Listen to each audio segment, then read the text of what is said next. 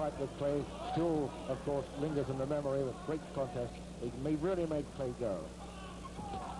Both of these characters out to get in there again with Clay. Both of them convinced they can beat Cassius Clay.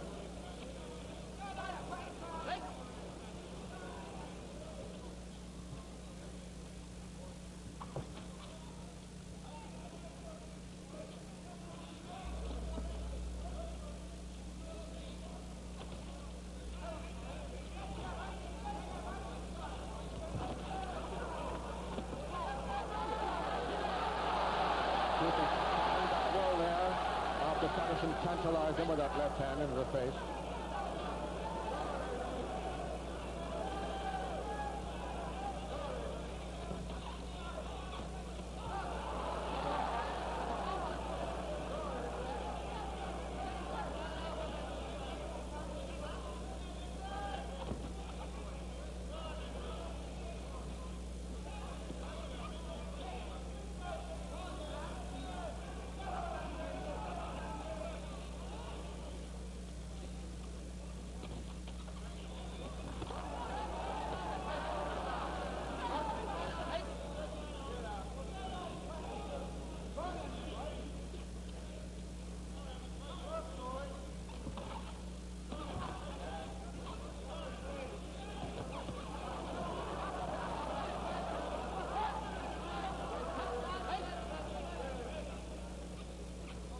That is all when referee Wally Tom tells them to break, they do instantly.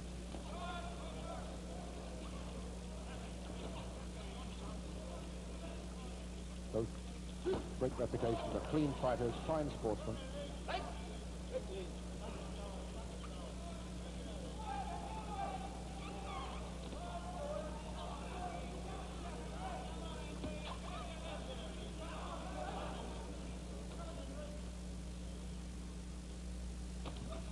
Cooper trying desperately hard to be first to the punch, but Patterson a little too quick there.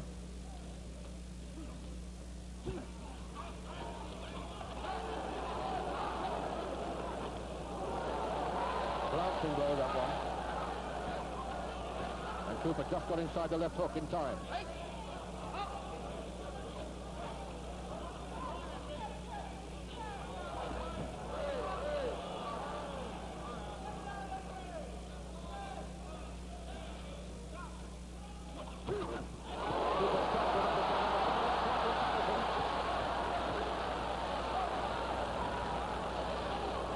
On, but that was a quick left-hander from Patterson there. It caught Henry flat on the chin. And to a third. Oh, great action here in this contest. A lot of people consider these two as being somewhat over the hill, but no sign of it tonight. They're both boxing as though they're absolutely in their prime. Henry Cooper did well there to recover from that left hook. He took a really hard one, as you saw in the closing stages of that round, and came up like a good one. But this is the danger. Both of these blokes punch desperately hard with that left hook, viciously hard. And although we think with Cooper the danger is split eyebrows, well, if Patterson catches him like that again, he could go with a straight knockout on the chin, because Patterson can also dig with that left hand.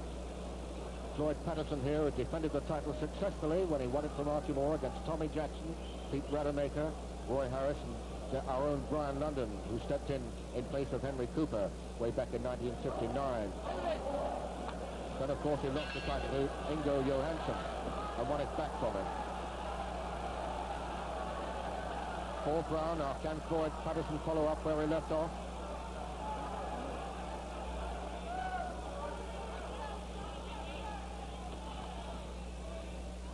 Or have Jim the Bishop Wicks and Danny Holland done their stuff? For Cooper, he seems fully recovered.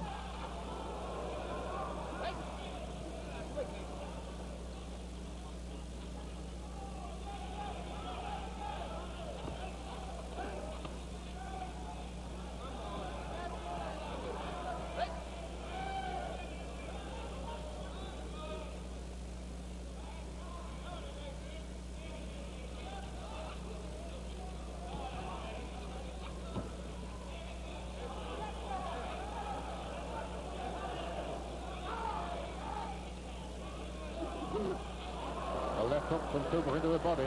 Uppercut.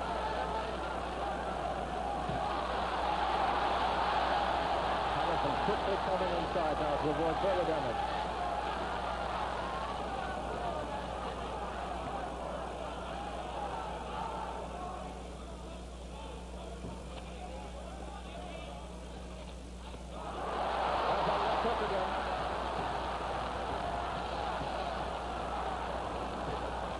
Seven, 8, 9. He's up at 9. That left hook to the chin again, that good crisp one. Patterson leaping forward down his old style. He used to do this. Stands a bit square and suddenly leaps forward. He's confident now. He's dropped Cooper twice, seeking to get the third and payoff punch on that chin. Cooper's got a cut on his nose, the right side of his nose. No danger there. That's no worry.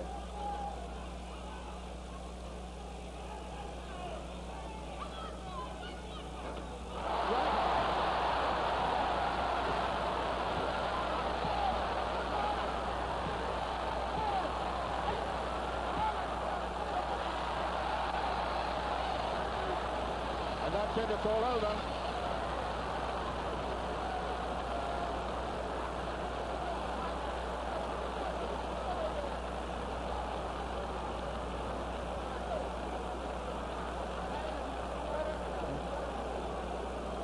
Well, we've been raving about the battle of the left hookers, and Patterson's caught Cooper a couple of times with that peak of a left hook, but what a right-hander he finally dropped him with.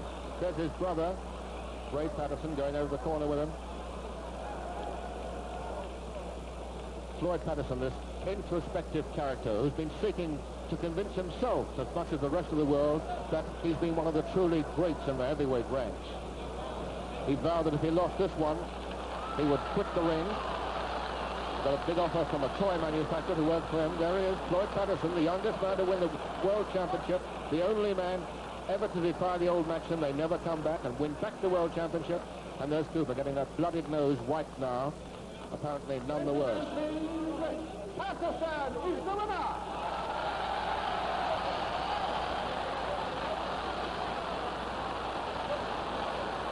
Well, it was a brave battle while it lasted, Henry. How do you feel? Well, choked, naturally, but anyway, he won well.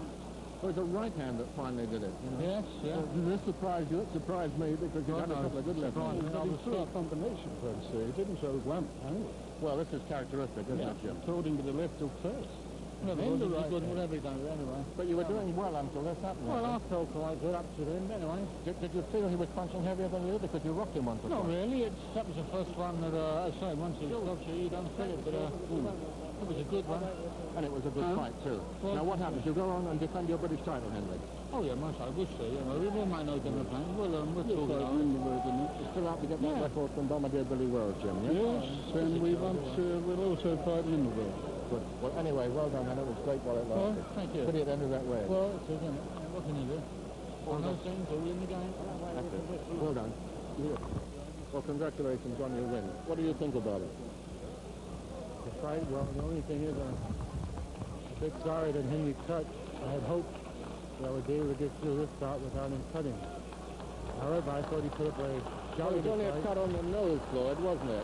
I couldn't tell. It looked like the eye to him. No, it was the side of the nose you cut him, but these were punches on the chin you caught him with. Yes.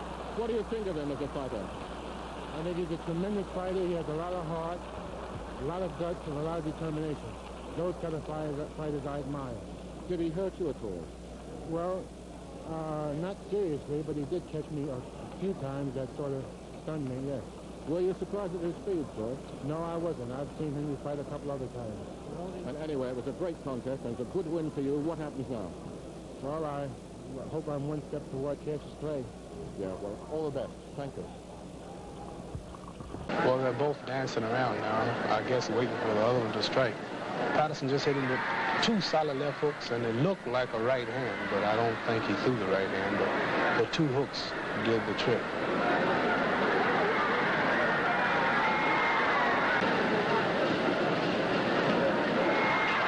I can't remember what he hit him with, but I'm waiting like you to see what it was. You'll see it. It begins with a left hook. What know, there are some people in England, Muhammad, feel that Patterson fought the way he did in June of 1960 when he demolished Johansson at the polo. Well, here's... there it is. That was a right-left hand, a left lead. He pushed that left lead in. He led with the right and followed. He really did. I picked Henry Cooper to win the fight. Without a doubt, because of the way he fought me. He was really desperate and determined and moving fast, and I figured he would be too fast and strong for Floyd. As you can see, he's taller than Floyd, and he's really a good boxer. That was the right that quickly the fans got a glimpse of, and he spun him over right onto his face. And that one really did the trick, because Cooper didn't get up. He tried to, but he fell back down, as you will see, meaning that that was really a hard punch. And I think this really helps Floyd as far as coming back is concerned, because I couldn't knock out Henry Cooper.